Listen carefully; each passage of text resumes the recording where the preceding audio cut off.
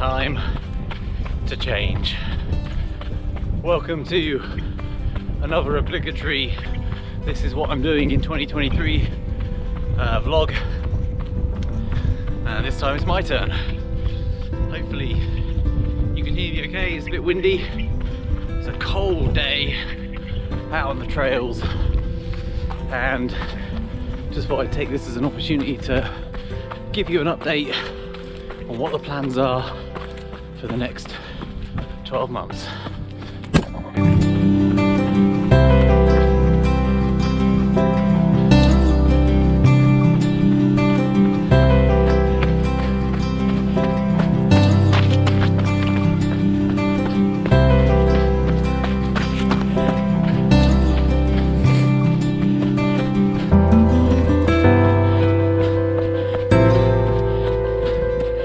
Okay, so firstly, what do I mean by it's time to change? What's the reason behind that? Well, I'm not changing running. I'm not changing from running every day, but I am changing from chasing longer distance races, ultra marathons and marathons. The main reason being that I've got small human number 3 due to arrive in early March. So having 3 young ones, full-time job, you've got to be realistic about what you can actually achieve with the time that you've got in a way that keeps you happy, keeps the balance there between family and yourself and work.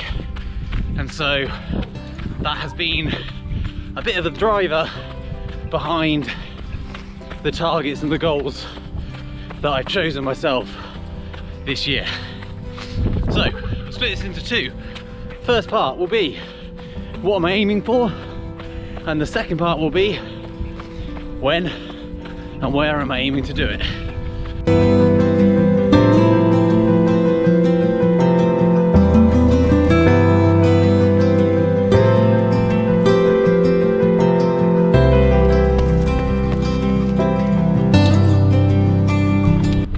So we know that targets and goals have to be SMART.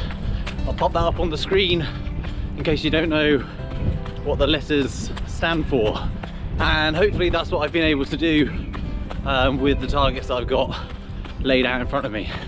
The first is to PB across 3 distances, and that is the 5k, the 10k and the half marathon. I'll put my PBs up on the screen and when they were achieved.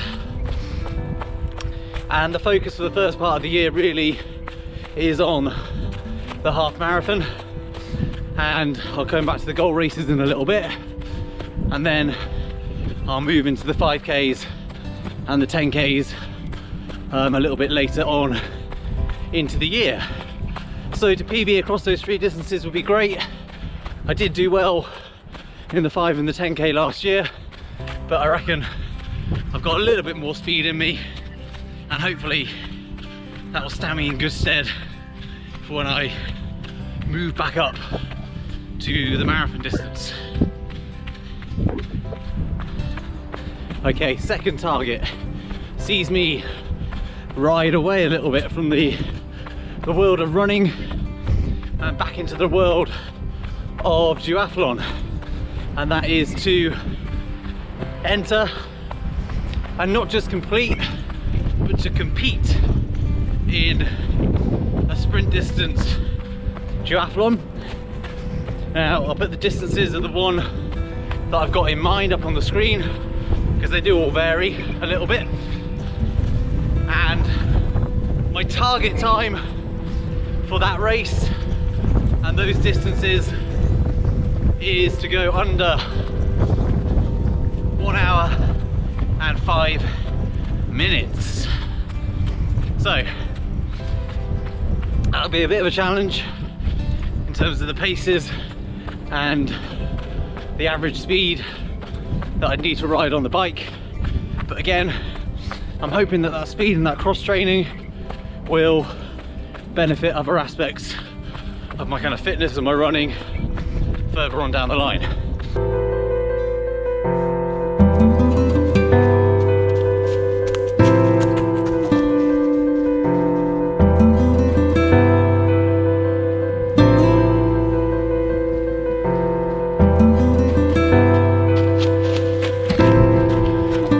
Okay, and target number 3 is strength training. That one thing that we all know as runners and athletes, and also as you get a little bit older in life as a man and probably as a woman, it is something which is really important for your overall sort of physical strength and endurance. And I need to commit to a solid routine. I'm doing well so far. I'm sort of 3 weeks in to a 10-week program, and I'll pop that up on the board, not on the board, I'm such a teacher. I'll pop that up on the screen so you can kind of see what it is I've been following. And that is it for this year. Just keeping it really simple, pressure off, challenging targets, but hopefully achievable with the time and the time frame that I have got. So that's what I'm aiming for. Let's talk a little bit about when I plan to do it.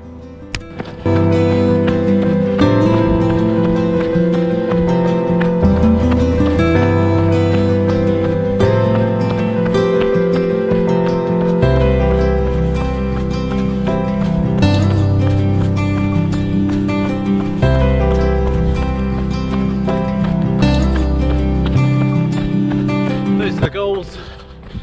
When are we planning to achieve them by?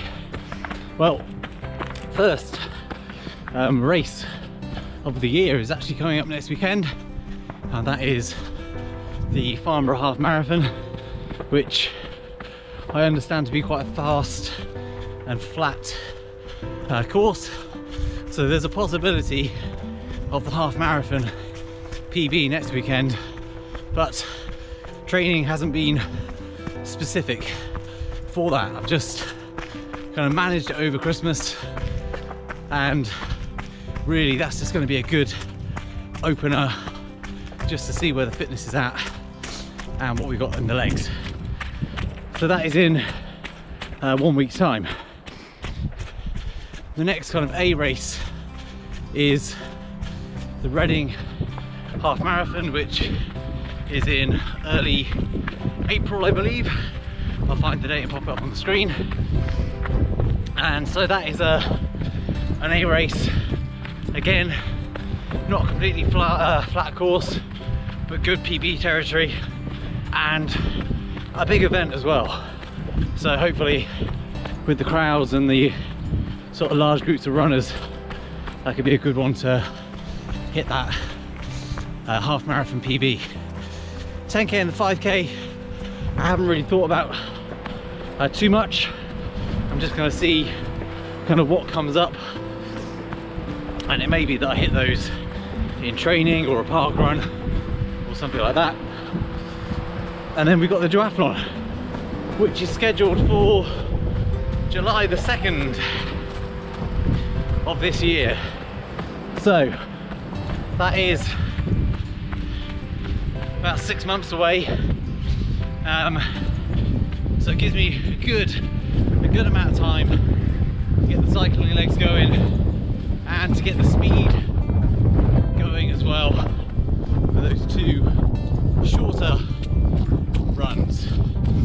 So there we go, January, April and July. That's the first 6 months of the year planned out, and I'm just going to leave it there for now.